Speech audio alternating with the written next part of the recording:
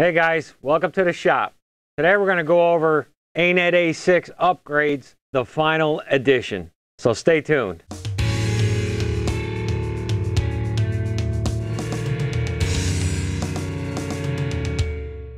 First off, thank you guys so much.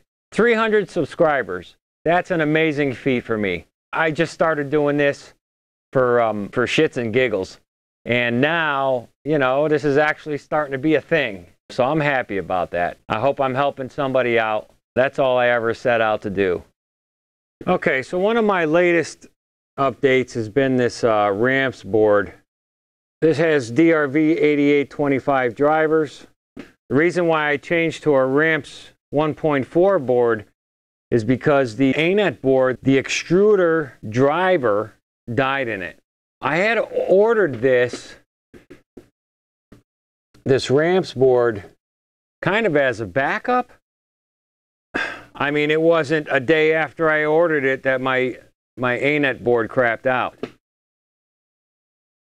Okay, so those of you that have followed me along in my upgrade series, part 1 and part 2, Anet A6 fun upgrades, you've seen some of the other stuff I do, which I'm going to cover in this video, but I want to get to my latest upgrades first and then get to my other upgrades later.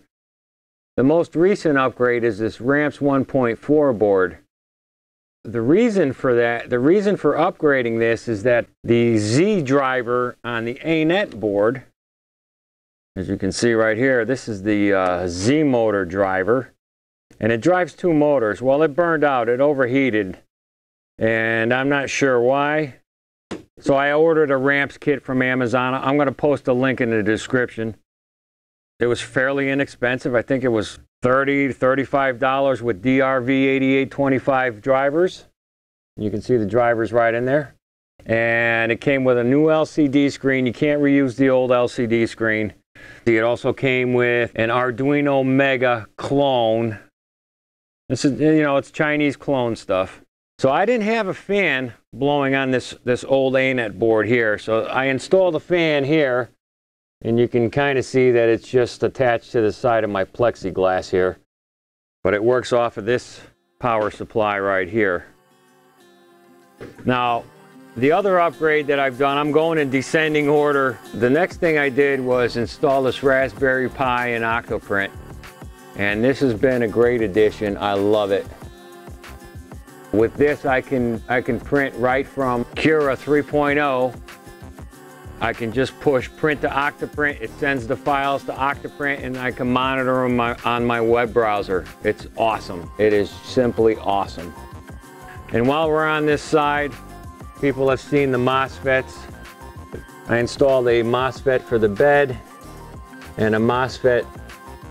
I don't know if you can see that back there. That's the MOSFET for the extruder. I have silicone wires going to the heat bed. And why don't we go to the heat bed and I can show you what I did with that.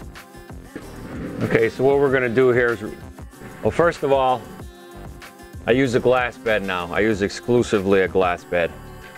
I have 3 pieces of glass that I exchange. So when I'm really in a printing frenzy, I don't have to worry about scraping stuff off. I can just pull this piece of glass off, put another piece of glass on, and keep on printing. The printer doesn't even have time to cool off. That is awesome. And depending on the material that I'm printing with, I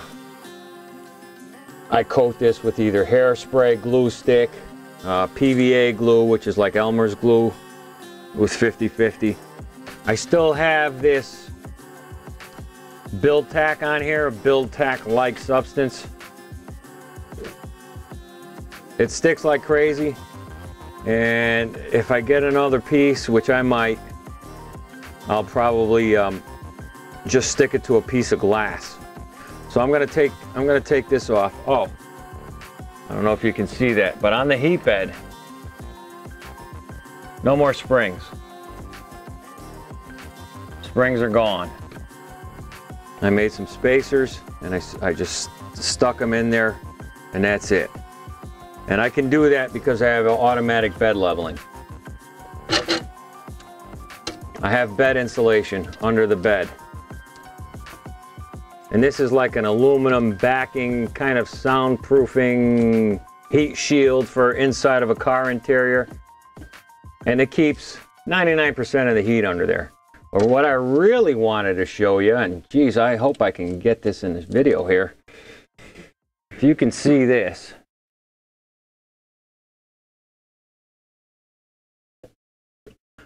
What I did is I took the 4-pin connector, I cut out the 2 edge pins, and then there's 2 pins coming off the board. A lot of people solder right to the board, and I didn't see a reason to do that. What I did was I left the connector there, and I took the 2 pins, let's say these are the 2 pins sticking out of the board, I closed them together like this, and then I soldered the wire to it like that.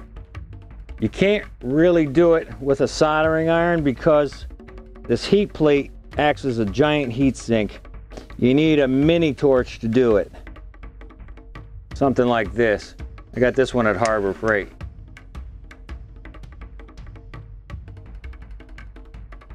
But this works great for solder, something that sucks the heat away really quickly. Okay, so that's that. Okay, so the next thing I did was I did this whole carriage upgrade. This is a carriage that I designed. It has an E3dv6 inside of it. It has this Titan extruder, and it also has the BLtouch. I designed this carriage myself, and it is on Thingiverse. I'm going to post links in the description for the carriage modification. I'm also going to post links for the BLtouch. Only get a genuine BLtouch, and a Titan extruder. Only get a genuine Titan extruder. Now you don't have to buy the whole Titan extruder with the motor and all that. You can buy just the actual Titan extruder without the motor. And then I have a clone E3dv6, which you can't really see here. Let me see if I can get you to at least take a peek of where it might be located. Well, it's in here. It's in behind this fan here. And it mounts directly to this E3dv6, comes out. Okay, other things. This X carriage mount. People have followed me on my other videos saw this. I added this. A simple threaded rod brace that goes from this front here to the back, directly below where the belt tension is. Here's my little video camera for my Octoprint, so I can monitor my printing anywhere that has an internet connection. Not only can I monitor it, but I can actually control the printer from there. It's awesome.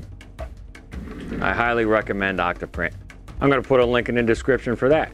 I'm going to put a link in the description for the Raspberry Pi, and I'm going to put a link in the description for this Logitech C270 camera also. Here's the LCD screen that came with the Ramps 1.4 package. Other things that I've done that people have seen in my previous videos, and I'm gonna link those in the description. This is the original power supply. This power supply only powers up the heat bed and the hot end. That's it. This power supply powers the board and the stepper drivers.